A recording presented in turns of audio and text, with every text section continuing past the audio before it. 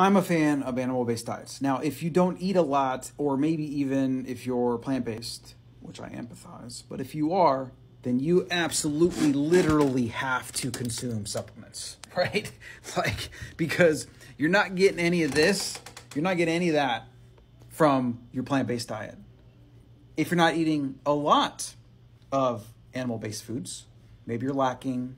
Maybe it's a financial decision, maybe it's ethical, maybe, I don't know, maybe you have an aversion to it, whatever. Then you absolutely have to be supplementing because you're not getting enough of your minerals and your nutrients. Look at these.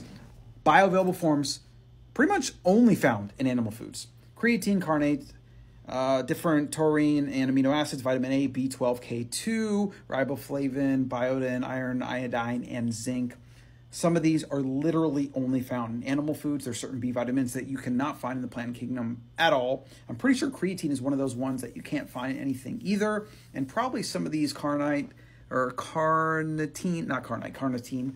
Yeah, I mean, you're literally not going to find some of these, right? And if you're eating an animal-based diet, they're going to come to you freely and easily. If you're eating a plant-based diet, you have to supplement, right? And the foods that you're eating have a lot of anti-nutrients in them. So, you know, you might have to supplement more, and what little nutrition that is in your plant-based diet, it's going to be fighting against you. Like, you probably can't even absorb half of it. I mean, it is what it is, right?